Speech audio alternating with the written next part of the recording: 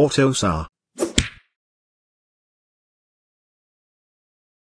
AUTOSAR Classic Platform R19-11. Overview. Overview and concept. AUTOSAR Classic Platform follows a specific concept, has a defined software architecture and uses a dedicated methodology. The main concept of the AUTOSAR standard is the independence of software and hardware. The AUTOSAR layered architecture is offering all the mechanisms needed for software and hardware independence. The main communication concept is the Virtual Functional Bus, short VFB.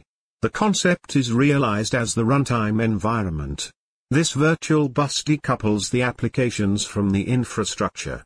From an application point of view, no detailed knowledge of lower-level technologies or dependencies is required. This supports hardware-independent development and usage of application software.